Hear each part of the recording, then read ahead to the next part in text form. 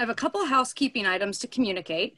The presentation will be about an hour and a half long. We appreciate and encourage questions, and we'll do our best to address all of them at the end of this presentation. You can go ahead and use chat to post your questions. Just know that we'll get to those at the end of our class. Since we have quite a number of participants, we've muted you and turned off video except for our presenters. We've shortened this presentation from an original 3-hour class to make it more comfortable in this virtual environment. Because of this, we may not get to every topic, but we'll do our best. The information presented here will be available on our UC Master Gardeners of El Dorado website after the class. I'll post that link in the chat, but for your information, ucanr.edu/EDC Master Gardeners is the link. Okay, did you respond to the poll? Let's look at the poll. Like 80, 90, 93 people are doing it. Oh, great. I'm going to go ahead and relaunch the polling and let folks keep working on that for just another minute.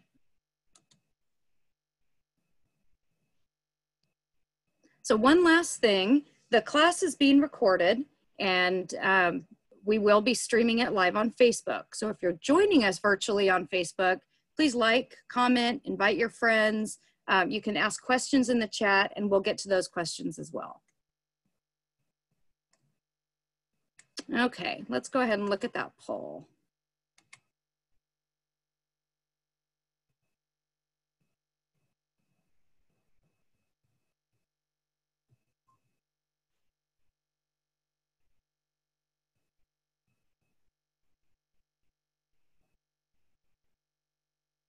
I'm going to give it just another minute because it looks like lots of people are still working through the poll.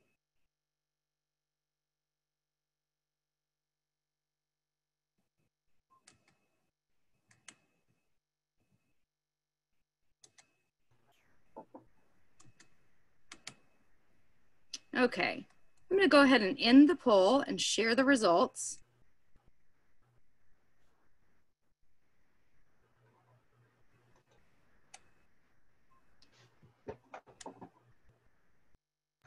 Okay, interesting. Hopefully you can see the results here, but we asked if you were a master gardener, and it looks like 68% of you are not master gardeners and are joining from a county outside of Central Sierra. So that's interesting. 19% are not master gardeners, but live in the Central Sierra counties, and a small percentage are master gardeners. That's great. Have you joined UC Master Gardeners of El Dorado for a class in the past? 77% are brand new. 19% have attended a virtual class. How did you hear about today's class? This is always a great question. So a lot of you heard about this via Nextdoor, blogs, Instagram, Facebook. Great. Today's class is part 1 in a 2-part series on growing winter vegetables. Do you consider yourself a novice, intermediate, or expert gardener? So 44% are new to this, 51% are intermediate gardeners, and 5% are considering themselves expert gardeners. Fantastic. There'll be something for everybody. How does your garden grow? This is your best year ever, 18%. We love to hear that. Ugh, just like the rest of 2020, 18%.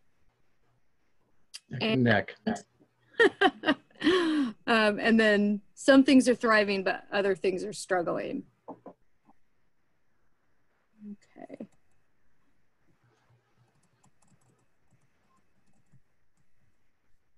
Okay, oops.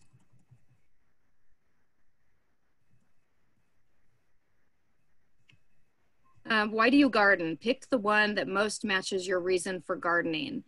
Growing fresh, healthy food, 53%. 8% like knowing where their vegetables are raised, 10% for self-sufficiency, and 29% gardening is soothing, stress relieving, invigorating. Love that. And then I skipped this question. I'm going to go back up to number 6. I have grown a fall and winter vegetable garden before. 34% have, 64% have not, and 3% aren't sure. So fantastic. So with that information, that's going to help Zach to kind of target his talk, knowing your experience and why you garden. So I'll turn this over to Zack Dowell. Hey folks, good morning. Thank you for being here. Let me see, I'm gonna close that. My name is Zack Dowell, and I am a UC Master Gardener for a couple of years now, several years. I don't really know. I think I went through the program in, I don't know, maybe a decade ago, maybe less. Anyway, I am I garden up in Georgetown, and we'll talk a little bit about, because it looks like from the polling that there's folks from all over the place, which is really interesting and fun. The bulk of my comments, because we're the El Dorado County Master Gardeners, are about El Dorado County, but I'll talk about ways that you can, the concepts are very similar, and just mostly the dates are different perhaps. And also what you are able to grow might be a little bit different if you're somewhere with a slightly different climate, et cetera. You might be able to grow some things that are difficult for us here in El Dorado County. I'm thinking citrus, et cetera. So this, the El Dorado County Master Gardeners is a great organization, as all MG organizations are. We're volunteers. And I just have this, in my day job, I work at Folsom Lake College, a community college in Folsom, just down the hill from this beautiful place.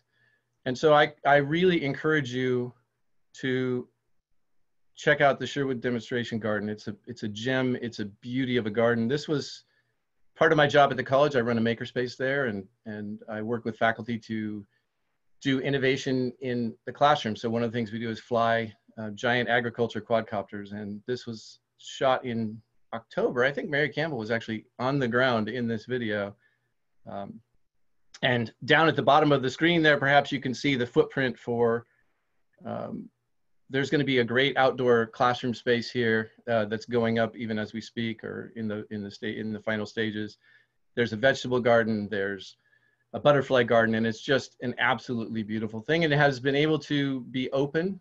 There's 10 folks at a time. And so I really, if you haven't been there, you got to go. And it's just up behind, if you're familiar with the county, it's up behind the El Dorado Center of Folsom Lake College, up where there's also an observatory there that the Rotary and other organizations participate in. And all that is sort of behind the El Dorado County Office of Education. So please do check it out. And our plant sale, when we can have it, funds that. So just if you're in the county, watch for that. That helps us to keep this garden. And it just is absolutely gorgeous and a labor of love. So we talked about, how does your garden grow? And from the poll, let's see, how does your garden grow? How does your garden grow? There it is. Best year ever. So pretty much evenly split, best year ever, and just like the rest of this year. And then the majority, however, some things are thriving and some things are struggling. And that's how my garden grows almost every year. There's a, in the animal kingdom, in the plant kingdom, one of the reproductive strategies is to lay 1 billion eggs, because only some percentage of your babies are going to make it, or to plant 1 million seeds. And so that's kind of the strategy I use in gardening. Just try to get enough stuff going in a multi-year sense, not just a multi-season sense, but a multi-year sense, to make it so that something's going to work, right? Because each year is different, and if you've gardened for any length of time, you'll find that some years disease and pests are a problem of one thing versus another. If you have perennials, you'll find some years the blueberries just take the year off, and that's just sort of how gardens go. And so I think coming to terms with that and accepting that is a really good strategy. And we'll talk a little bit about that when we talk about IPM. So this class in general, we usually run it as one long session on a Saturday, and we've split it into 2 parts. The first half, generally speaking, is about cultural practices and understanding multi-season gardening. And the second half is we dive down and get into the individual plants and the characteristics of each and how to choose them, et cetera. So that's kind of the flow. And one of the reasons I forgot to put in the poll, but one of the reasons that I garden is to grow things that are otherwise difficult to source in the market or to experiment. And I'm running a multi-year food forest project on my property here in Georgetown. And this year, while mushrooms are not plants at all, right? They diverged some number of millions of years ago from both plants and animals. They do act a little bit like plants in that they can grow from the ground, etc. So one of the things that I like to share as we're getting into this is stuff that is in my garden. So this was just a couple of weeks ago, and these are oyster mushrooms, which I grew for the first time. We're doing some work at the college in biomaterials and growing mycelium in forms for use in one of the big projects. We're trying to create planting pots out of mycelium so that they can biodegrade, and so have access to a lot of mushrooms. So I grew king oyster mushrooms. These are just out on the ground under a bay laurel tree, a Grecian bay laurel, not a California bay, and they're growing in coconut coir. The brown fuzzy part of coconuts you can buy as a planting medium. Oyster mushrooms will grow on almost anything, including, you know, cardboard and coffee grounds and basically anything. So I hate mushrooms, by the way, but folks in my family like to eat them. So I also this year had really good success. So speaking of things that did well and don't, this year I had great success with a new crop. I've grown it one time before, Mexican sour gherkins, which are pictured there on the left. They look like tiny little watermelons, and they taste like tiny little cucumbers with a little bit of a sour note. And they're very prolific, so they grow on, the vines are very delicate, but the plant itself is really prolific. And so those are great in a salad, just cut in half or whole, and they're great for lactofermentation. So I've fermented and put up some pickles.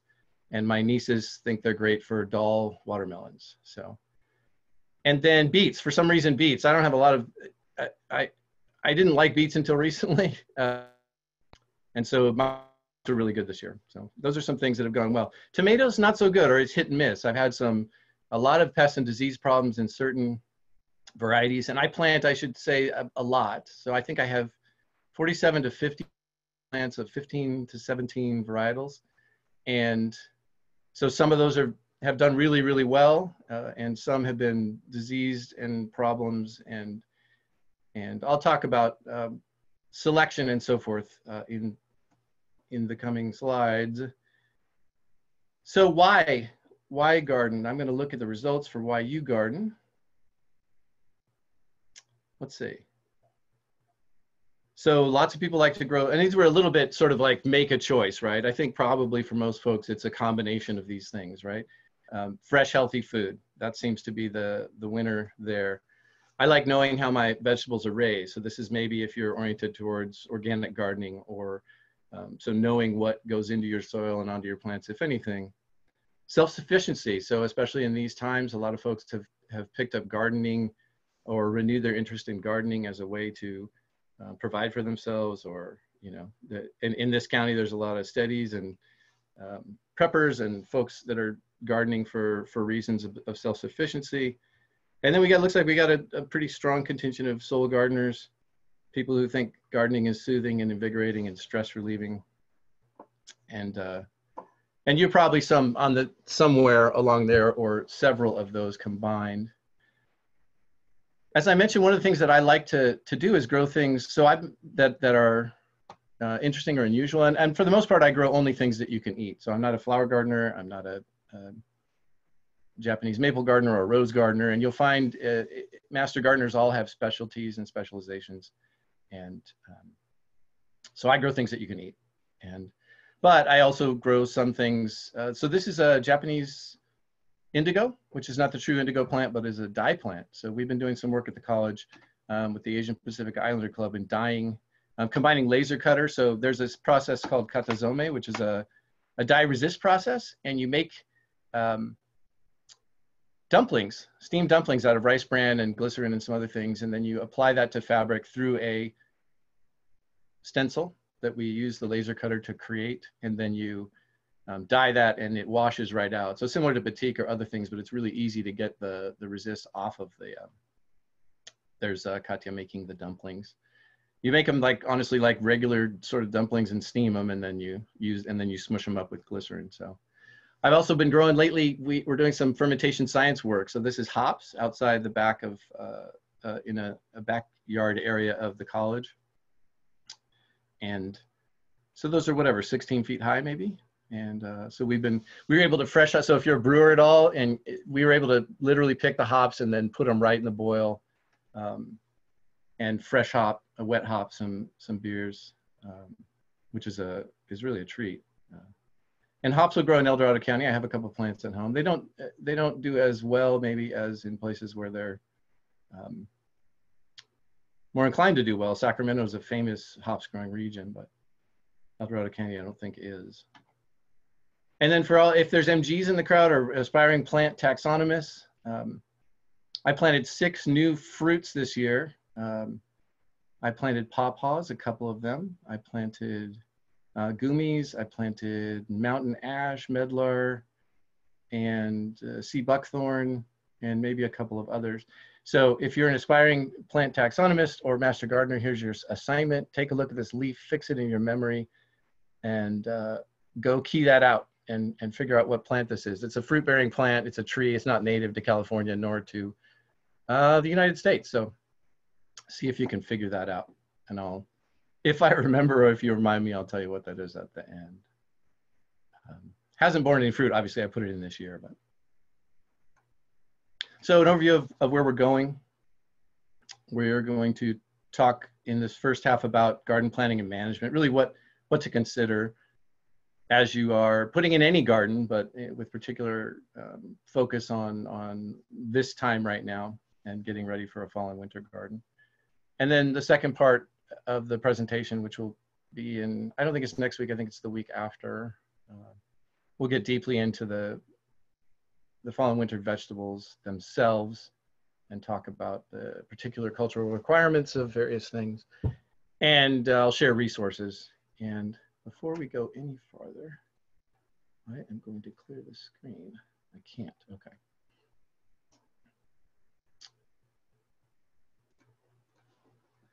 So in my day job, I mentioned I'm on the faculty at Folsom Lake College, and in my day job, we talk in terms of outcomes, and outcomes are what we hope students do or think or feel, or how they sort of apply their learning after this experience, because of this experience. So what I hope for you, and my goals in doing this, and our goals, are to plant or expand. I hope you plant or expand a vegetable garden.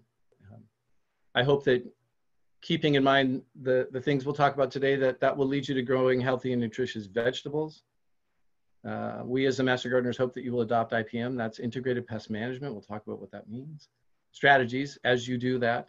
And I hope that you share your surplus. I hope that you have a surplus, and I hope that you share it.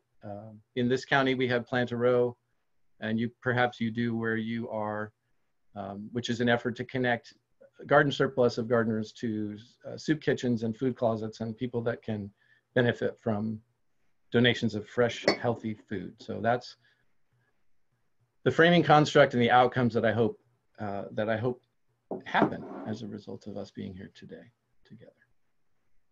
And this black, I don't think I can get rid of this. I can't.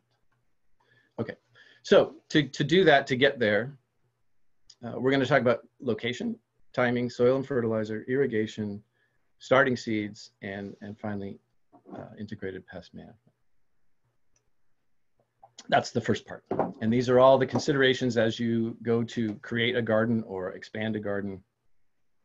And that's the first step. And so we're going to dive right into that. Please put your questions in the chat. It's a little easier to just do them at the end, and so that's why we're doing it that way. Ordinarily, we just break in and have folks ask them in real time, but it looks like the chat's blowing up, and so that's cool. Get your questions in there, and then we'll at the conclusion of kind of the prepared remarks, we'll answer your questions. And are you seeing there's magical annotation happening on the screen? It's kind of fun. Okay, location. So again, we're the El Dorado County Master Gardeners. So when you're thinking about the location, you're thinking both in terms of where you're siting your garden. There's sort of 3 considerations, or at least 3, where it is on your property, where you are in the world, and the season, right? And especially in this county at this latitude or longitude, the sun is very different. There's pronounced seasons. The sun is very different in the sky where it sort of sits and the angles and so forth. And for many gardeners in El Dorado County, there's trees, there's other issues. So, but it's important to know just in generally, these are the USDA garden zones, right? So when you go to select plants, when you buy them at a nursery or when you're reading about them, or excuse me, I'm in a cough, so or when you are planting a seed packet, the plants will often, those things will often say, this will thrive in zone, up to zone whatever, 9A. So Placerville, sort of dead center in the middle of this, is right there in 9A. And what the garden zones basically are is how cold it gets, more or less. And so the average annual coldest temperature. And so if you're around Placerville, you're probably in 9A. And as you head sort of to the right, sort of up into the mountains or north, you can imagine that it gets colder, right? It's colder at altitude and it gets colder the northern, when you go north. And if you go to the west or south, if you're gardening in parts of Amador or Sutter or Sacramento, the seasons are just a little different. And what that mostly means in a garden sense is, in particular in the context of fall and winter vegetables, is when you plant and when you can expect to harvest. Because if you live in a warmer area, it stands to reason that you can plant things sooner because you're not worried about young plants succumbing to frost. And or you're trying to get plants to grow before that happens, and that happens at different times in different parts of the county or in different parts of the state or the world. So the other, I'm going to try one more time to clear this, and then if someone knows that oh yes, I did it. Okay. So the average annual extreme minimum temperature in Placerville is 20 to 25. It rarely gets that cold, but that's the extreme again. And so these zones, by the way, shouldn't prevent you from trying to grow I believe, shouldn't prevent you from trying to grow anything. It's just because you can almost grow anything anywhere if you provide it the right conditions. But that might be building a little house around an avocado, or moving things in pots in and out of the garage in the winter, or providing sort of semi-permanent shade, or exploiting a vine to cover things in the heat of summer or whatever. So I encourage you to experiment and to consider those guidelines for things that'll more or less grow well. But I think it's fun to try to, grow artichokes or whatever in the desert. So within reason, right? That often implies a whole bunch of water, and water is a really important thing to consider in all of this. And we'll talk about it in particular. And there's another zone system. So the USDA zone system is the one I prior mentioned, but you're probably in Sunset Western Garden Zone 7, more or less, if you live here, or maybe 9 going that way, or 1A going up into the foothills or higher up.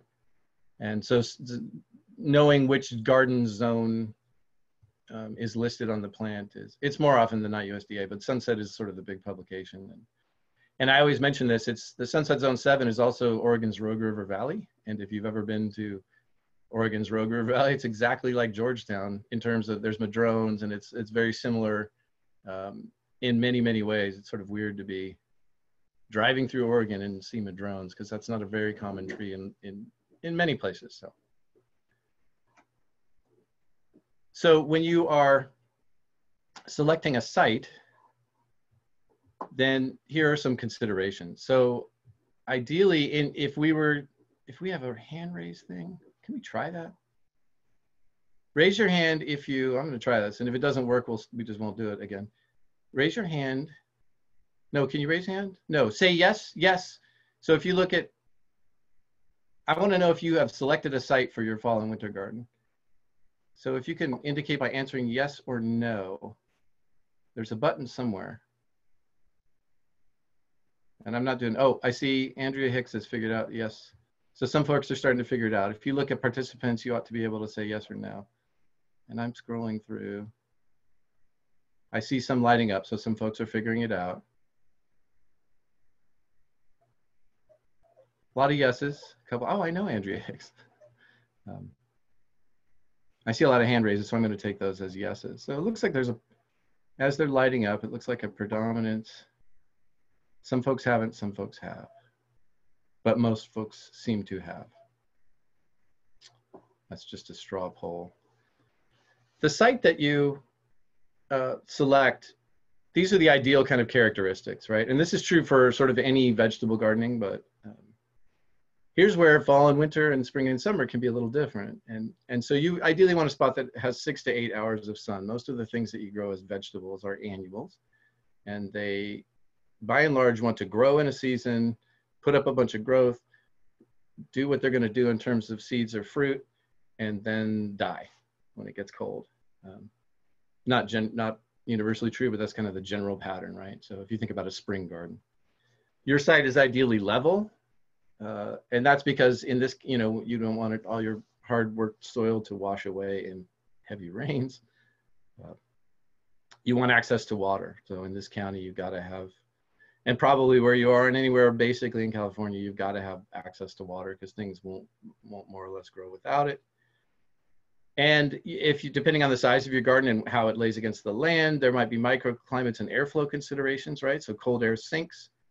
And so there are ways to put things on hills and mounds to get cold air to flow, or to look at the way that cold air flows if you're trying to grow citrus or something in areas that are otherwise marginal, or areas that have shade at certain times of the day or year that don't at other times, that you can exploit that if you know about it. And then accessibility. So the best gardens are those that you can access and work. And so raised beds are a really great thing that many people do. They kind of get things up off the ground. So if you have back issues or mobility issues, you're going to be more successful if you can kind of get things up to where you can work on them. And for those folks that answered yes, you can evaluate whether these are true for the site you've selected. And for those folks that answered no, that gives you just a kind of something to be looking out for as you select a spot for your fall and winter or spring and summer gardens. This is my garden from many, many years ago. I don't really garden this way anymore, but I think in terms of, it's very important, I think, to document your own gardening progress or your gardening endeavors. So as I mentioned, I garden in Georgetown. My garden is all told, maybe 2,700 square feet. It's about 1,000 square feet bigger than my house. And of that, 600 or 700 square feet maybe is annuals. And all the rest is perennials and annuity crops and blueberries and fruit trees and vines and stuff like that. So that's one way to garden. And we talk also about containers, right? So you can garden in a little pot on a patio, and something that limits in some ways things that you can do, but not that much. And so don't be discouraged if you don't have a giant place to garden. You'll be able to be successful in any season gardening. So if you notice from this picture, one thing that I notice as I'm looking at it is that there's this shadow right here. So there's an oak tree that produces this shadow. I'll color in the shadow, right? And that moves, so the sun is moving east to west, and that shadow kind of moves to a certain point, sort of coming towards us, and then it goes out of play, right? And so knowing that, one might, and so in the middle of the afternoon, that shadow might be dead center in the garden. And so I would, knowing how that works, I might choose to put or cite certain plants that like summer heat, but appreciate a little afternoon shade, right? Peppers is a really good example. Peppers are, peppers like the summer and they like the heat, but they really don't like to be in sort of El Dorado County sun in the whole day, right? And they can wilt and wither, and they have much softer, more tender leaves than things like tomatoes and other stuff that could kind of soak it all up. So that's just being aware of how the garden works in terms of the way the sun flows throughout it. And by the way, that can be quite different in the fall and in the winter. And so it's a really good idea to spend time in the place that you want to garden and really pay attention to where is the sun in in January versus where is the sun in November versus where is the sun in the middle of August, right? These are, by the way, planted in blocks. I am mostly in raised beds now. I had diminishing returns. My garden is in a clear cut, and over time, all of the native surrounding trees, which are cedars and oaks and madrones, were like, oh, here's some nice organic soil with a ton of water and really rich soil, so I'm going to fill them up with roots. And so from all sides, and I was watching my yields decline, and ended up having to, I tried double digging for years, and eventually just went up so that the roots, and even then the boxes get rooted out, and I've had to pull whole giant 8x4 boxes up, take out all the soil, sift and screen it, lose about half of it because it's just 100% mat of roots. I guess it would be 50% mat of roots if I'm losing 50%, and then replace the soil, and then actually put down heavier barrier. So there's also gophers quite a bit in this part of the world, and so typically when you do raised beds, you're putting hardware cloth, really heavy wire on the bottom. But I also had to put more or less like pool liner to keep the roots from coming up. So, which introduces drainage issues and blah blah blah. But these are the problems we solve as we garden. So there's that shadow actually. So in the near field here, this is a shadow that this is a summer garden, and you can see there's shallots or something down here. But just knowing where that stuff is it can be important, or you can exploit that. Timing. So timing is a really critical piece for those of you that are multi-season gardeners, and those of you aspiring to be multi-season gardeners, and maybe you didn't even know. There were a couple of people that didn't know, and that's a good answer, because in fact we separate this into spring and summer and fall and winter, but there are actually sort of lots of little windows and pockets and seasons, but those are sort of the general categories. And so knowing when to plant and what things thrive in what conditions is really critical. And the way that we do that in the MGs is we use this planting chart, this very planting chart. And it shows, and these are available. I think Tracy said that she's going to put some information in the chat if you want to get one from this county. This is, we make these available in a nice laminated format. I've got several of them. I keep one by the computer so I can buy seeds. I keep one in the greenhouse. And they really help you to get your head around multi-season gardening. So this side is the spring and summer, and that's where we are right now, right? So if you look at the January, we are seeding in this county for a whole bunch of stuff that is very early spring. So the way the chart works is that here is where you are planting seeds, and then here's where you can expect. So in the case of broccoli, we're planting seeds in January through February. We can expect plants in March, and then we can expect our main cropping to be in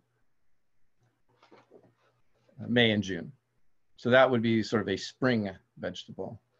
And broccoli and its ilk, actually, I like to grow them, seed them sooner and grow them sort of now. But anyway, and then if you look at seeding in February and March and having plants for tomatoes in April and May, and then you're having tomatoes from June all the way in some cases through December. The same is more or less true of peppers and beets and other things. And then the full summer vegetables where you're seeding, mostly direct seeding. If you look down on the chart, there's corn, which you're mostly putting just in the ground in May and June, but all the way through July, and things like zucchini, which you typically can plant right in the ground when the soils are warm. So that's the spring and summer version. The one we're talking about today and in the next section of this class is this one that's on the screen. And so, so if you look at this chart, it starts with July and goes, it's July to July. And I would like to, but I can't. Oh, here we go. Let's try that. So July to July. So in July, we would have been seeding for Brussels sprouts and rutabaga. We're in August right now. And this, by the way, if we're in the middle of August, but if you if you want to try seeding for Brussels sprouts and rutabaga, I encourage you to do that. These are really guidelines, and they're pegged for Placerville. And if you have the actual chart, it gives you a little bit of a formula to slip the dates forward or back, depending on whether you're higher up, in which case you have a shorter season, right, and colder sooner, or lower down, in which case it's warmer sooner and doesn't get as cold. So the chart, when you get one from the Master Gardener office, and we're normally open, has the way to slip those dates. So these again are Placerville. My dates are quite a little bit. I'm up at 3,000 feet even in Georgetown. But so right now we're in August and we're seeding, right? We're seeding for things like cabbages and broccoli and cauliflower. Some of which most of those will expect they will overwinter, right? And so if you look at the harvest for broccoli, we're seeding now for it and expecting to eat it in November, December, and January. So here's one sort of general characteristic. The plants that we're planting as fall and winter are much more cold hardy, generally speaking, and can stand under snow, right? Broccoli is perfectly fine to be covered with snow. Doesn't snow a lot here in Georgetown, but it does snow every year. Broccoli is fine with that and can sit under snow and can sit in cold. And in fact, some things like collards and other stuff get sweeter after a frost or a snow. And some things we're seeding now. Carrots you generally seed direct. We'll talk about that, and expecting not to eat them until February, January, February, March. And then some things, there's a big window in October in this county where we're planting things that can last all the way through July, right? And so garlic is the big one. And I spend a lot of time in the next session talking about garlic. It's one of my favorite things to grow, but you're putting that in October. And you're not expecting to harvest until here at my house, the scapes come up, which are the garlic flowers that you can eat, and on or about May 20th. And then you're pulling the garlic out maybe July 4th, or June 20th, excuse me. May 20th escapes by July 4th for the actual garlic. And so knowing that, one of the reasons that this chart is really great is it allows you to, if you have limited space, you sometimes have to plan ahead, right? So I have to know where my garlic is going to go, and I can't have all my beds full in October still waiting for things from the summer. That sometimes brings the tragic situation you have to pull up tomatoes before I'm one of those gardeners, and maybe you are too, that is like cheering for those green tomatoes in December. I know they're going to get ripe, and so you have to kind of plan ahead, or to keep a bed separate and sort of in a rotation and those kinds of things. So encourage you to check out this. If you don't live in El Dorado County, Master Gardeners from all over the state and probably all over the world have similar planting charts. And the varieties and stuff are more or less going to be the same, or the plants, but the dates are going to be perhaps a little different. So I encourage you to check that out. And I encourage you to start, as you start to multi-season garden, you start to really understand the rhythms of the garden. This is rhubarb, and rhubarb is one of the things that comes up. That's when I know spring is like right on the cusp. Rhubarb and asparagus, they'll pop up, in early April, sometimes earlier, sometimes later. And so that's a perennial that indicates to me the rhythm of my garden and what's happening and when spring is about to appear. So in terms of planning, it's really important to plan a garden, as I mentioned, in terms of knowing what the space is, but also knowing keeping good records, knowing what you planted and when. Crop rotation is important. A crop is a kind of a misnomer there. Rotating, it's not a good idea, generally speaking, to plant the same thing in the same place year after year after year after year after year. For a couple of reasons. Pests and disease pressures can build up in the soil in that place, and you'll eventually see declines based on diseases of plants. And if you think about plants, they like what they like, right? And so corn is a huge heavy feeder because it's growing a giant body in a short amount of time, so it loves nitrogen. Tomatoes are the same way. And so if you keep the same plant in the same way, in the same place, you can imagine that the plant is going to take from the soil each year what it wants, and you might end up with deficiency. So there's lots of ways to think about crop or plant rotation, and you'll hear about following things with following corn with peas and those kinds of stuff. So knowing the growing habits of the plant when you're planting a bed, and knowing what the irrigation needs, grouping plants that have like irrigation. Irrigation is less of an issue in fall and winter gardens, but and certainly more in spring and summer, but it's something to keep in mind. here is a garden plan. This is how I used to garden. So this is pre-beds, this is when I was doing rows. But what you'll notice in this is I have onions and garlic on the left and asparagus on the right.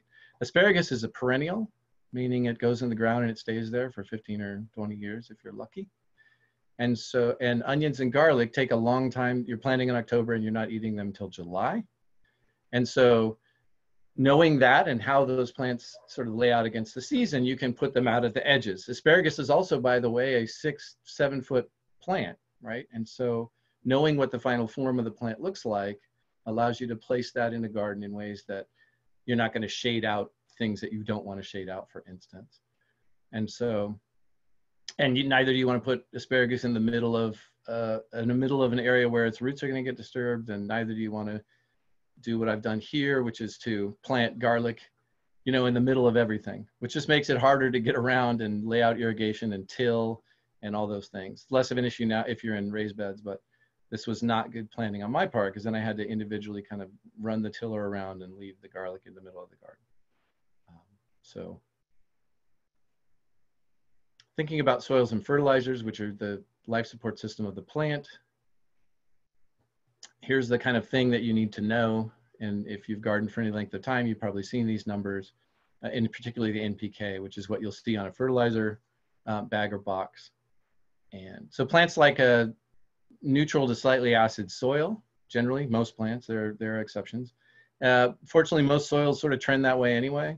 And so many folks love to, I did too, I don't worry about it anymore, but I got a soil test. Like that was my big thing when I gardening up here. I was like, I got to get a soil test and really know what the pH of my soil is, which is fine, and that's fun to do.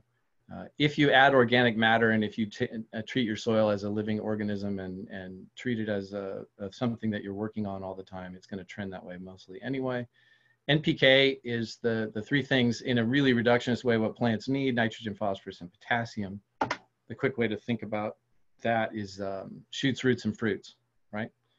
And so nitrogen is for green leafy growth, and phosphorus for roots, and potassium for fruits, generally speaking.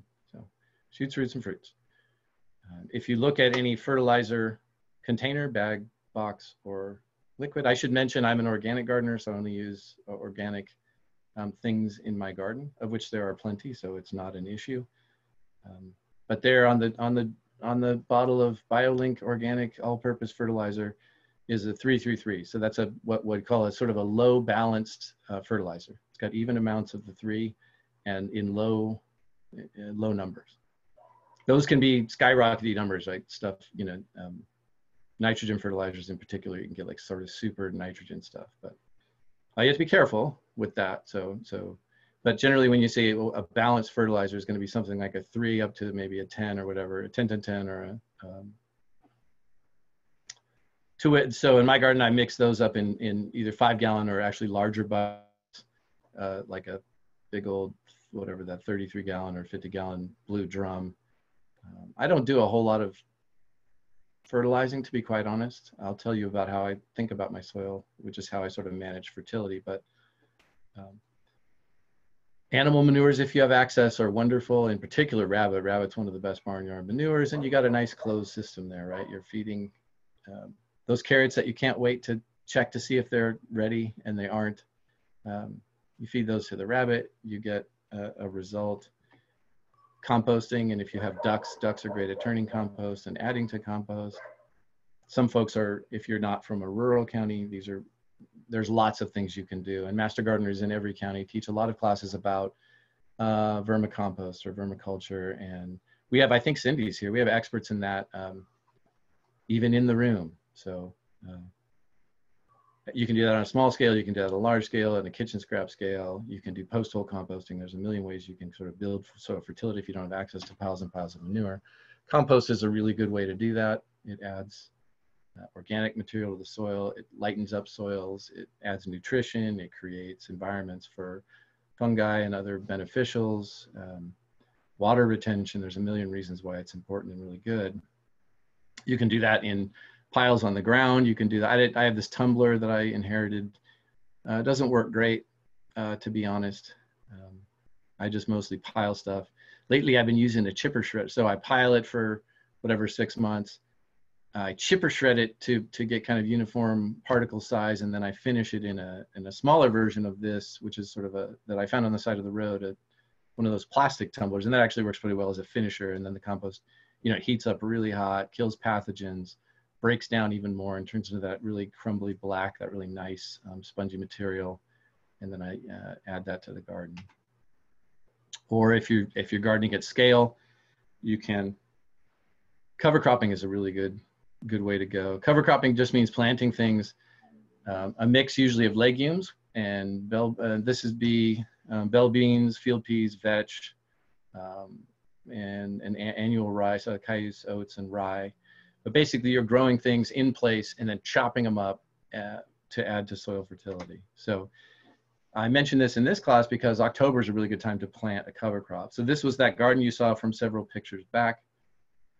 That was, I did it all cleaned it all out and planted this cover crop in October, usually before October 31st, when in the old days, it used to rain invariably in Georgetown by October 31st. That's not true anymore, but it was true for, you know, the prior decade or so.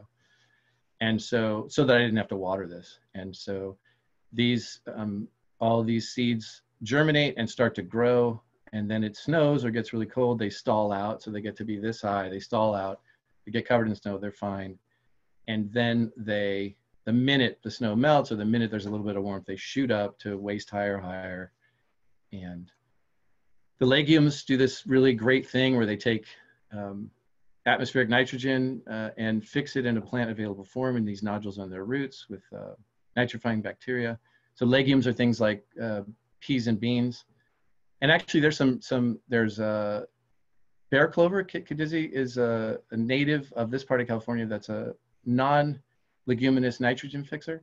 And there are tons of things in the pea family, everything in the pea family does this, including bad stuff like Scotch broom, and there's lots of things that there are even trees that do this kind of nitrogen fixing. But in my case, it's the bell beans and the field peas and the vetch that do this.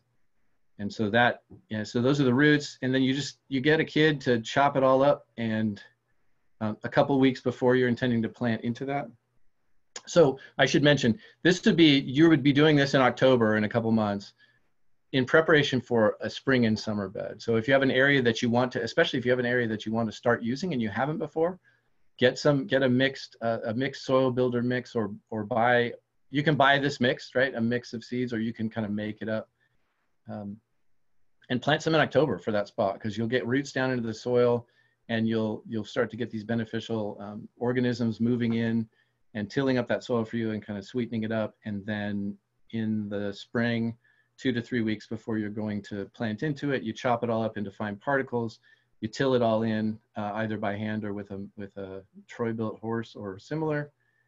And then you wait a couple of weeks, and you turn, El Dorado County soils are sort of notoriously red and weathered and clay-like and gnarly. And so over years of doing this, you can kind of open up your soils and add a bunch of organic material to really help stuff out.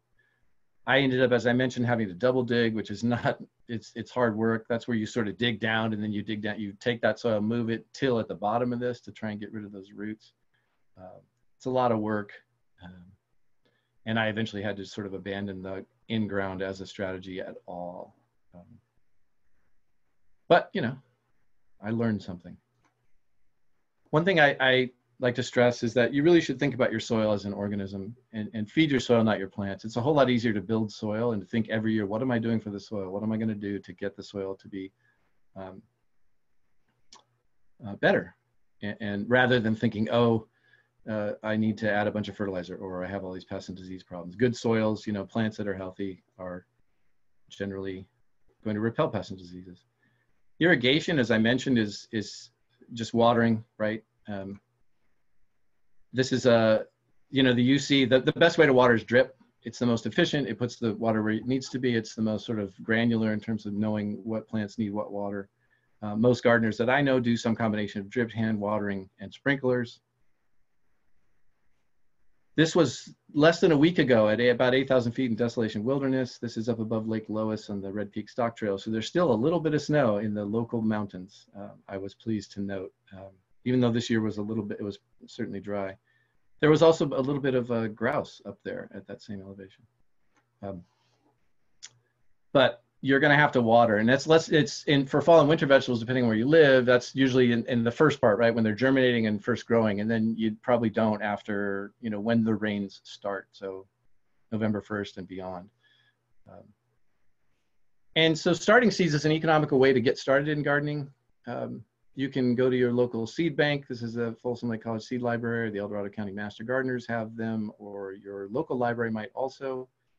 This is just where you go and quote unquote borrow seeds and grow them, and then if you're successful, you return seeds. And these are all going to be open pollinated, more or less heirloom varieties that are not hybrids, right? Because we are going to get deep into seeds, but hybrids don't produce true seeds.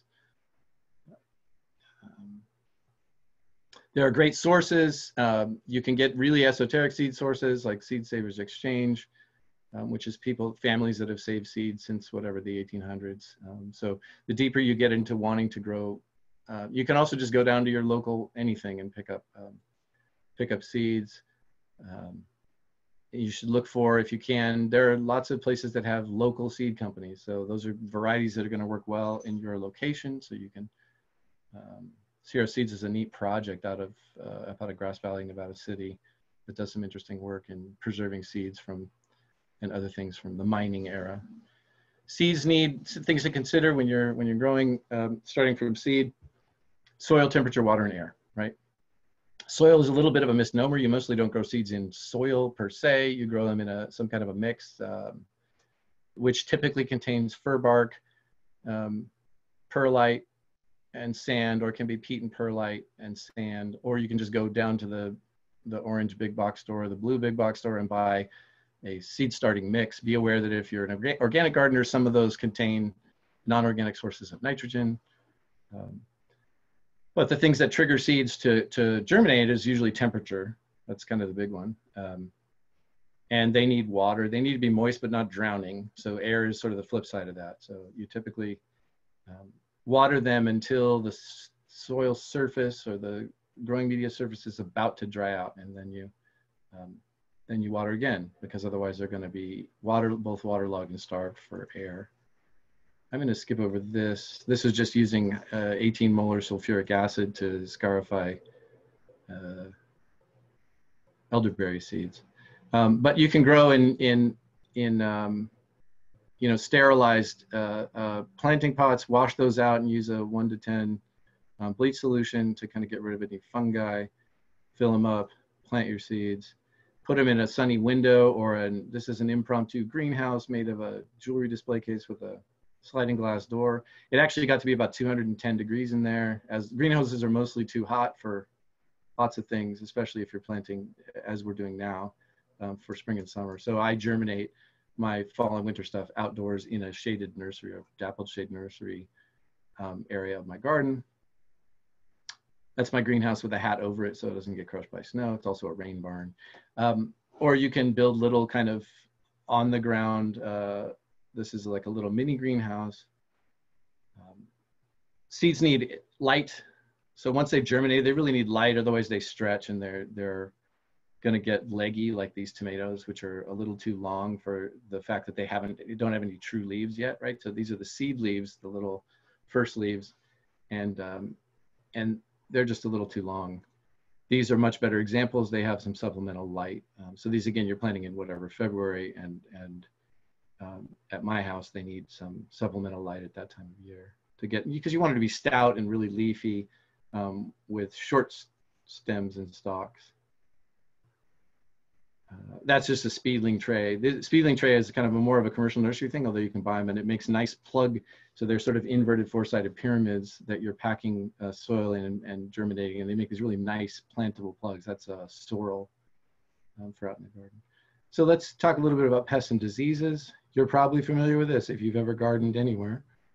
These are aphids infesting a mustard plant. The UC approach to thinking about pests and diseases is something called IPM, Integrated Pest Management.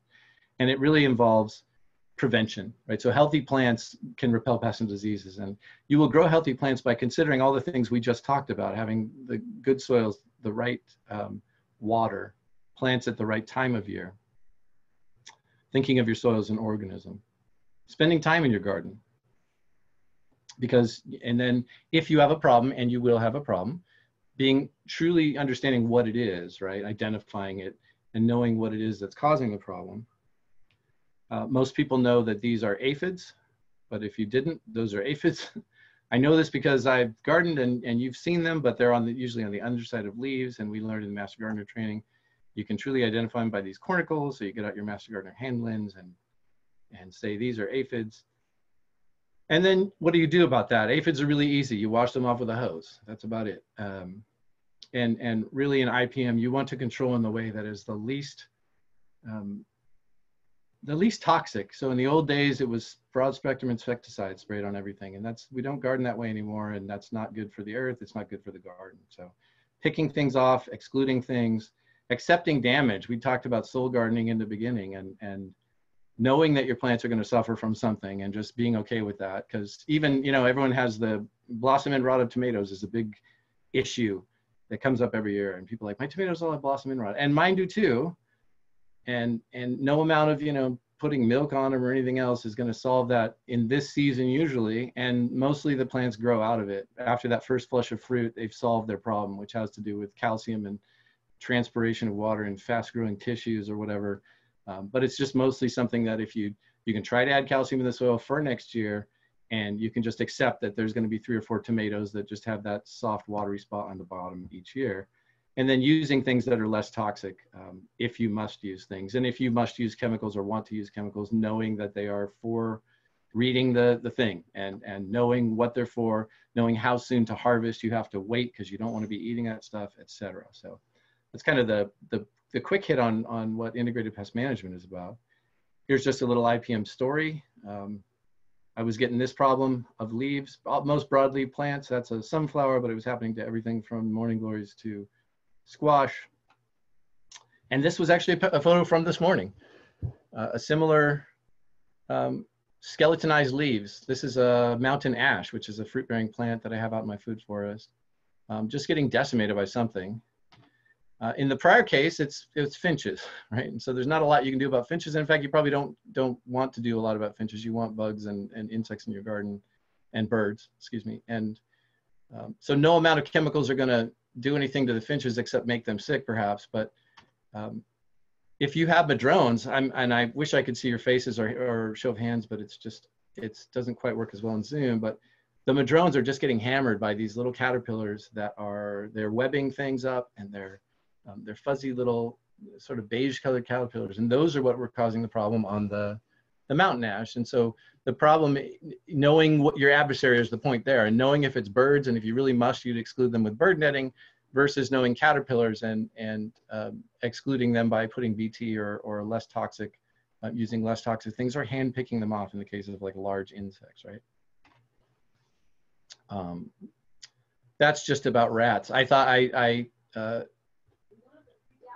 it was birds eating my strawberries, but it turns out it was rats. And right, this bird netting is not going to exclude the rats, and what it's going to do is actually kill lizards and snakes and everything else. So really just understanding, and that comes from spending time in the garden. It comes from experience. It comes from calling the master gardeners, and you can either call the office, or you can look at the resources, the UC IPM resources that I'll share at the end. And say, I'm having this problem with my tomatoes. Here are the 6 most common things, and here's how you would deal with them. That's just my blueberries, which I originally put chicken wire, and that kept the grosbeaks out, but not the finches. So I had to put a second layer of wire to keep all the birds from eating all my blueberries. And they'll get in there anyway, and they panic, right? They get in, they can't get out, and I want to wring their little necks, but I don't. I let them out, but they don't realize that I'm acting on their behalf. So people always ask on these about deer. Really, fencing is the only reliable way to exclude deer. There are deer-resistant plants, which are really just plants that deer like less than other plants. I've had deer eat walnut, so this is a little fortress I had to create around a walnut tree. Walnuts are notoriously kind of allelopathic. They they kill everything around them based on compounds in their leaves and roots. And so they're very, like if you crush them up, they have quite an intense smell. But deer will eat them. And so in our county, that's bear damage. Bears, there's not much you can do about bears. They come in and eat the compost and the rabbit food, not the rabbits, but the rabbit food. But what you want by using EPM or IPM and adopting it as a strategy, you want these kinds of scenes in your garden. You want ladybugs, and in particular, you want the young form of ladybugs, the larval stages, because they'll eat the aphids. And you want to have bees pollinating your squash. And you want to have California king snakes eating your meadow voles, right? And so you're just trying to think about, I encourage you to think about your garden as an ecosystem. And this is a beautiful snake, a big, beautiful snake. We have both California kings and mountain kings. They're a little bit different. The mountain kings have red, and they look a little bit like coral snakes. But so that kind of is the setup.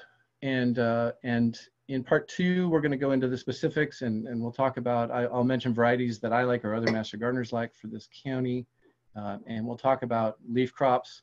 One thing you may notice about this list, things that you grow in fall and winter are typically grown for their leaves and flowers and roots. And things that are grown for spring and summer, generally speaking, are grown for their fruits, their fruiting bodies, right? The things that hold seeds, right? So if you think about spring and summer, that's tomatoes and peppers.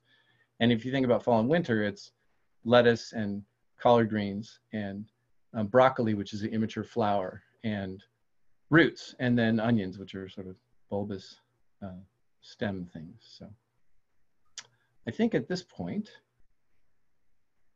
we're at an hour and we want to answer questions. So I'm going to stop my sharing. And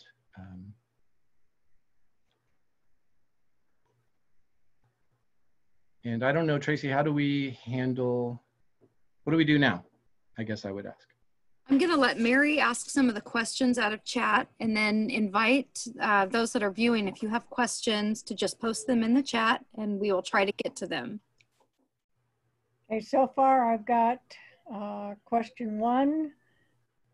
In El Dorado County, should veggies be started from seeds or from starts? Yes, and I would say. You'll get a greater variety of plants from seed, right? Because the stores, even a really good nursery, will only have so many varieties of fall and winter vegetables. So it's a great place to start, to just go buy a 6-pack when they're available, because they're typically available when they're ready to go. And then as you expand, or as you want to sort of explore different varieties or sub varieties, or if you need, broccolini, or rather than just regular old broccoli, you might have to go with seeds. And if you are starting and you think you've missed the windows, because seeds can take a long time, but I got to tell you, I germinated some seeds. I put them in, I think 2 days ago, for 3 or 4 kinds of kale and some giant red mustard, and they popped up in 2 days, which is crazy. It's crazy fast. So it's a yes and. And if you can't find the things you need, you'll have to go to seed. And if you're a little late in the season, you can go ahead and pick up plants. And then there are certain things that I'll talk about in the next time. You can grow, for instance, asparagus from seed, but it adds a whole year. Asparagus is unique in that it takes like 3 years to start harvesting. So growing it from seed adds a year, because it takes it a year to get from seed to the point where you would just buy starts essentially at bare root time. So it's a yes and, I would say. Second question. Someone has spider mites on basil. Yeah. Need to know what to use to control. We also posted a link to the IBM page in the chat for the individual to look at. Oh, thank you. Yeah, spider mites are one of the perennial favorites, right? Aphids and spider mites are the two almost every year. And so the way that I deal with spider mites, so insecticidal soap, which is a perfectly benign compound, will get to them, and you have to be on it though. So one of the things about IPM is integrated pest, really being in the garden all the time and kind of keeping on top of things. Because it's a whole lot easier to solve problems before they get the level of infestation that my green beans are right now with spider mites, and I was a little lax in dealing with them. So there's a couple things. If you have them now, insecticidal soap will work really well. But you have to like keep doing it. And a lot of pests and insects will be on the underside of leaves. So you sort of have to soak the leaves. And for basil, because you're actually eating the leaf, I'm not sure I wouldn't just prune that out and hope that, and then keep on top of it and hope that the new growth doesn't get them, because the insecticidal soap doesn't wash them off, it just kills them. So your basil is going to be covered in spider mites and probably not so great. So that's a tough one. They don't go to basil in my garden. They go to green beans, they go to tomatoes in particular.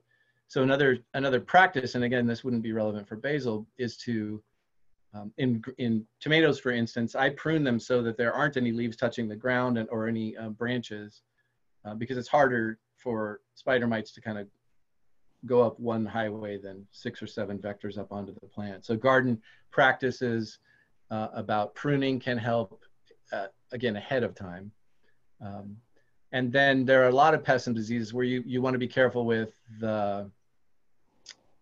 if you're at the end of the season, right? Unless you're really good at composting and doing hot composting, in particular disease tissues, you're going to want to keep those out of your compost stream, because you don't want to perpetuate that year after year. So, but the short answer is insecticidal soap is the best actual control for spider mites. It's a tough one though. Basil's tough because the plants themselves are what you're eating. So. Hey, Zach, we're getting lots of questions in. Next one is, when should we plant asparagus and rhubarb for the first time in El Dorado County? Outstanding question. We're going to go deep into that topic. Prepare your bed now. So figure out the spot and figure out a spot that you can live with for 15 years. Okay. And then you plant them when they're available, and they'll be available as bare root when bare root season is usually, or a couple of weeks into. So if you look at when nurseries start to get bare root trees, they'll also have starts for asparagus and rhubarb and artichoke and horseradish and other things. And so you can pretty much put them in the ground when you can get them. Okay. So that'll be December, January usually. But you want to prepare the bed now, because you don't want to be walking around working in wet soils, which compacts them and kind of wrecks soil structure. So think about it now, start your preparation now. And you're going to want to add phosphorus. I'll talk a little bit deeper about that, but because they're perennial, they're in that spot for years. So you want to give them a really good start and have a rich organic soil with all be there for years and produce. Zach, when you say you'll talk about that a little bit more, that will be in session 2, which is on September 5th, correct? I'm going to say yes, although I don't have my calendar in front of me, but I'm sure that's right, because it's not this coming Saturday. It's the one after that. Yeah. Okay. Next question. Can I put asparagus with artichokes, since they're both perennial? I wouldn't, and here's why. I mean, you can put them near each other, but so sort of in alternate. I wouldn't intermingle them, I guess I would say, because asparagus will start to spread, which is good, right? That's what you want. And the spears will come up in places that you might not have foreseen, although they mostly hang around where the crown that you plant. So I would think of, yes, in the sort of grand sense, if you prepare a big bed for them, as long as you're kind of the asparagus out on this side of the bed and the artichokes are on that side of the bed, because neither one are you disturbing the roots. When you harvest either of those things, you're not kind of getting into the soil and damaging the roots of one or the other. You're taking either or the immature stalk. So I'd put them in the same bed, just not intermingled, I guess, if it were me. Okay. Next question. If we use manure, should we do that each gardening season or several times during the planting season? Well, that's a good question. So manure is an interesting one, because manure can have high salt content. It can be super, if it's sort of uncured, as it were, it can be super nitrogen-y. So here's how I deal with manure. If you can get it, especially if you can get it in quantity, I pile it up, and after, say, a year, or depending on conditions and how moist it stays, when I drive my hands into the manure pile and there are worms inside of it and weeds growing on top of it, I feel like it's ready to go. That's just kind of a really just experiential way of thinking about when to use it. And so I have done both. You can use it to till into beds, and you can use it as a side dressing, right? Which is where you put it sort of, scratch it in or surround, almost as a mulch. You got to be careful of seeds a little bit. Some manures are like just full of seeds and can give you a lot of weed problems. But what you want to be careful about is that salt concentration kind of thing, right? So if you're using exclusively manure over long periods of time in the same place, you can end up with a situation where you get some salts and things that are going to result in your plants being less able to do what they need to do. So I would, especially if it's a new bed, I would go for it, till it in, and use it as a side dressing, but just don't go nuts on it, I guess. Okay. In moderation. I'm sorry, I cut you off on that. Oh, no, that's good. When do you chop up the cover crop?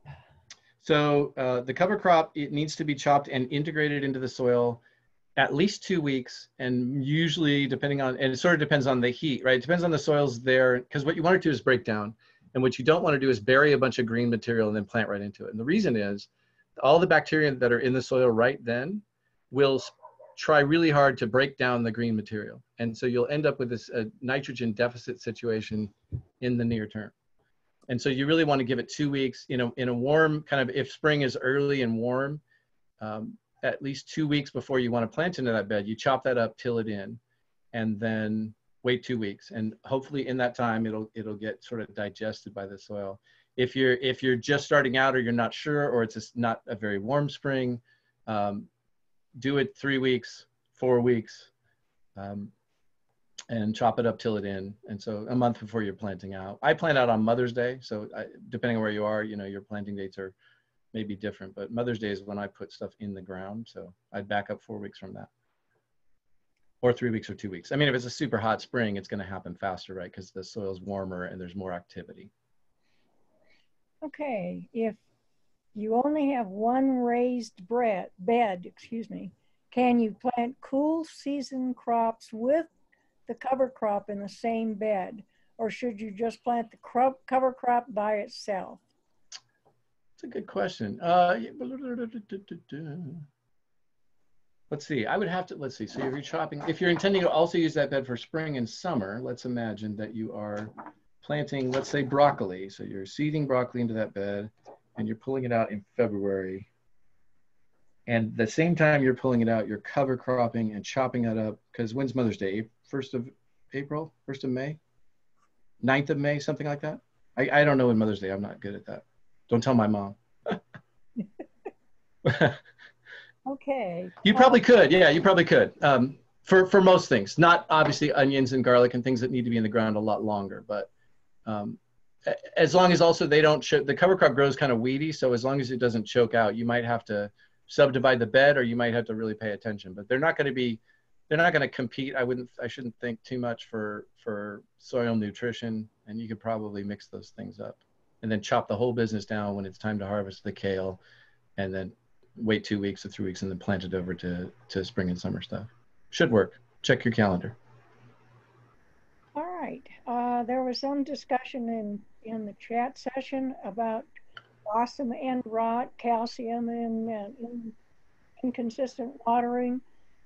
Probably not a bad idea for you to expand just a little bit on that. Yeah, so blossom end rot, I have a picture in the spring and summer one, but it's that wet patch that's sort of the bottom part of a tomato on the blossom end. It gets funky, it can be gray and awful looking. It'll sometimes heal up and scab over. The tomatoes themselves will be fine as long as they don't rot in bacterial ways after the fact. So you can pick those tomatoes and cut off the bad parts. There's nothing wrong with eating the rest of the good tomato. And blossom end rot is a complex phenomenon having to do with calcium and fast growing tissues and water moving within a plant that's growing fast. It is sort of a nutshell way to say it. And so a deficit of calcium in the soil is going to cause a problem that can be compounded by inconsistent or not the right water, either too much or too little or too infrequently. And I just have to be honest. And then you'll see a bunch of folk remedies like, oh, spray them with milk and stuff. I don't think, none of that stuff is UC So when we say Master Gardener stuff, it's stuff that the UC has tested and is research based. And so, to my knowledge, none of that stuff is actually tested to be beneficial, but soil calcium is. So if you have blossom end rot, you can try and add, but again, it's probably you're not gonna get to it in time for this season, right? So you need to be thinking about next year when I plant tomatoes, that soil I'm gonna enrich it with calcium, with eggshells, with oyster flour, with whatever things have calcium. And then I'm gonna get on a really good regularized watering program, which again, depends on the soil. So people always asking these like how often and how much, and that really depends on your soil and how it handles water.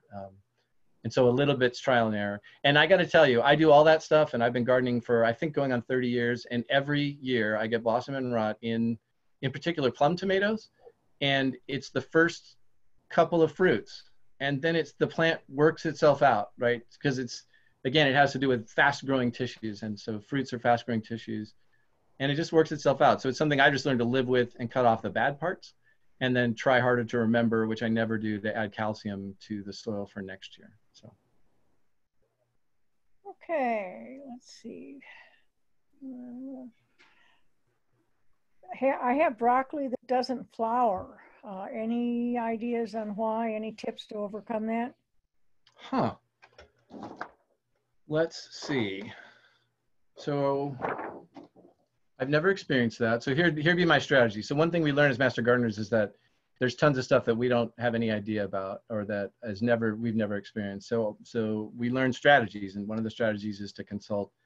The first things I think of are you growing it in season, right? So we're not in any sort of broccoli season right now.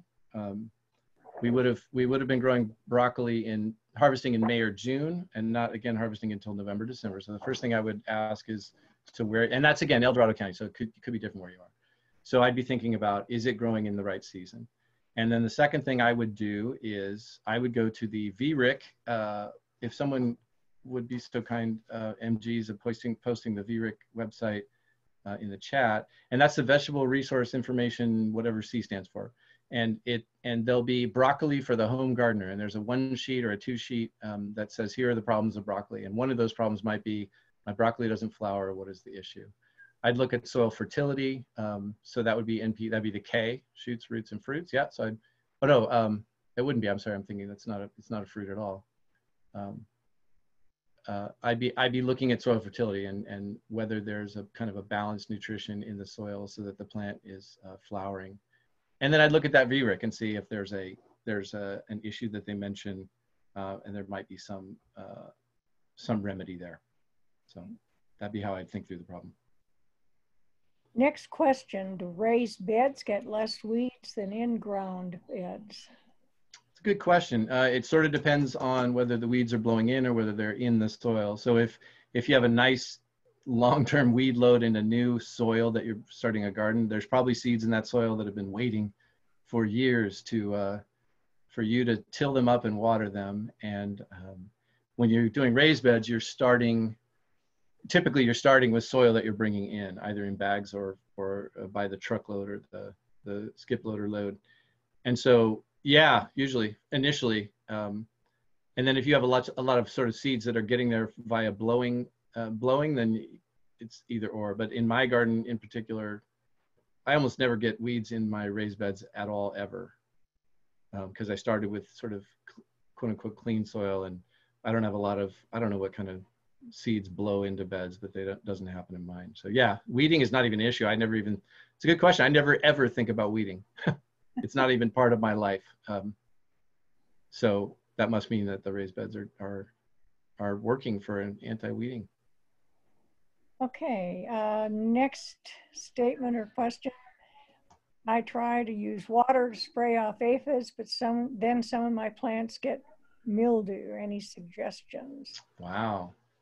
Yeah, so insecticidal soap will go to aphids too. It'll get rid of them.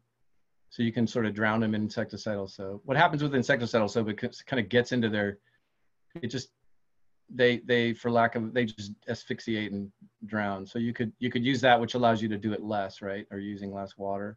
Mildew is often an issue of when you do it, right? So leaves don't want to be wet for a lot of leaf kind of mildews and things are because the leaves are wet for a particular amount of time. So if you wait, for instance, late in the day and you wet the leaves and they don't have time to dry out before the sun goes down, that means they stay wet from the time you water through the night. And then the dew point at night, they're going to get wet anyway from the natural moisture in the air. And so then they're wet through the morning until noon or whatever. And so that's usually, it's often a timing issue. So that's why watering, like overhead watering or spraying, is often a good idea either in the night or in the morning, because the plants are going to be wet anyway, or more inclined to be wet if there's dew in the air. And then they have all day to dry out before they get wet again. So I would try to just either use insecticidal soap, or I would try to, and if you're already doing that sort of in the morning and it's already happening, then you can look again at the VRIC or take a picture and contact the master gardener and say, I'm having this problem. With annuals, things like mildew and powdery mildew in particular, right, which is a big problem of squash and of grapes and of almost anything in the summer. The problem with annuals in particular is that you have whatever, 60, 90 days, 120 days, and by the time things get that, there's not a whole lot you can do about it. That's why I was saying about blossom end rot. It's almost like, think about how you're going to sort of prevent it next season, because by the time this season, you're not going to get rid of powdery mildew. You can try sulfur and you can try certain things, but you can also try just tearing out the zucchini, right, which gets covered in powdery mildew, and by that time you're really sick of zucchini. So I would think about when you're doing it, and then maybe consult the VRIC for other suggestions. Okay. Let's see. Can you plant veggies under espaliered fruit trees? Yeah, some of them are going to be happier than others. I use I have veggies and herbs under a lot of fruit trees. I grow epazote and even garlic and other stuff, and it really all just depends on light, more or less, light and water. So you don't want to put something that needs a whole bunch of water if you're doing some dry fruit tree farming, or whether you're watering those intermittently. So you don't want to sort of have them up against the trunk of the fruit tree and then do a whole lot of watering, unless your fruit trees are accustomed to that. And then it just really has to do with light. So there's tons of plants, and in particular fall and winter stuff, there's very much more forgiving of light. If you think about the season in which kale is growing, it's getting different wavelengths and temperatures and angles of light than, a full summer tomato. So I would experiment, and in particular things you don't have to water a lot, but keep them out away from the trunk. And again, it really just depends on how big the canopy is, et cetera, et cetera. But I don't think it's going to hurt anything as long as you keep those things in mind, and it might give you a great place to put in a few vegetables that you otherwise wouldn't have an opportunity to grow. So we're getting close to the end, but there's still quite a few questions. What are your thoughts on sub-irrigation raised beds? Wow, I think that's super neat. I wonder if that's covered in our MG irrigation class. I believe it is. And so I would sort of look to those folks to get the skinny. I haven't done it myself. I'm interested in sort of all kinds of ways to. I'm a reformed hand waterer, and I only got into drip, let's say 3 or 4 seasons ago, not counting soaker hoses. So I sort of was hand water overhead. I went to soaker hoses, and then, because I don't know why I was afraid of drip. It's really not that hard. It's a lot easier now than it was even 10 years ago. It's really super easy and really, really flexible. It's a lot of plastic, which I'm not in love with. But so I like the idea of sub-watering raised beds, and I don't know much about it. So I'd go to the MG class on that, see what they have to say. There have been classes on irrigation that have been put on by the Master Gardeners in El Dorado County previously. The presentations for those usually can be found on our website under classes, and then you can drill down to that. Next question. Oh, go ahead. Yeah, I was going to add something, but I'll add it next week or 2 weeks from now. Next question, can I place a raised bed on concrete, or do I need to remove the concrete before adding a raised bed? You probably can. It depends on a couple of things. You'll get a bunch of staining. So if it's concrete that you love, it'll, the water will wash out the bottom and you'll get a bunch of staining. So if that's a consideration, it may or may not be. And it depends again on how tall it is, I guess. So you definitely can. The water's got to go someplace, and if you're watering correctly, it'll go out the bottom, and then that'll run down the concrete. So if it's a beautiful patio or something, that might be something to think about, because what you don't want is to make a bucket. Basically, the water's got to go somewhere, otherwise you'll get really funky anaerobic soil down at the bottom of that bed that's not good for anything, and it stinks, etc. So, and if it's probably, let's see. And taking up the concrete, you will get, if you're in a place like me, you will eventually get tree roots and everything else coming up through that soil and into those raised beds, which could be a long-term problem. So again, it's kind of a yes and. Either way will work.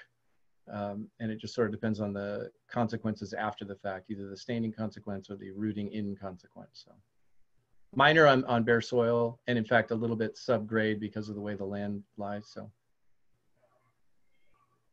All right, next question. What do you recommend to use as a ground cover between seasons? So I look for, we MGs aren't allowed to say where, but I'd look for something called a soil builder mix, which I order from a reputable nursery, organic nursery locally. And it's a mix of bell beans, field peas, cayuse oats, vetch, and an annual rye. So, and you can make that up. Really, the three components are, or the three components. They always have vetch. So I would, if you want to make one up, just get some vetch seeds, some cayuse oats or rye, some annual grass, right? Because that provides a structure for the climbing stuff to go up, and some kind of a bell beans or field peas, or even fabas, if you can get faba beans, the small kind of more like the livestocky kind. I would mix it up with those 2 or 3 components: an annual grass, a legume, and they just always seem to have vetch, which is also a legume. So I like what's going on right now. It's like Inception. Oh, it's done. the video was going back into time. It's freaking me out. Okay.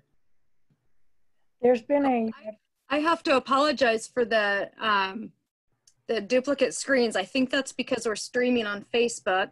We are right at 10:29. So what I want to do is just thank folks for joining us today. Thank you, Zach, for presenting virtually. We really appreciate it.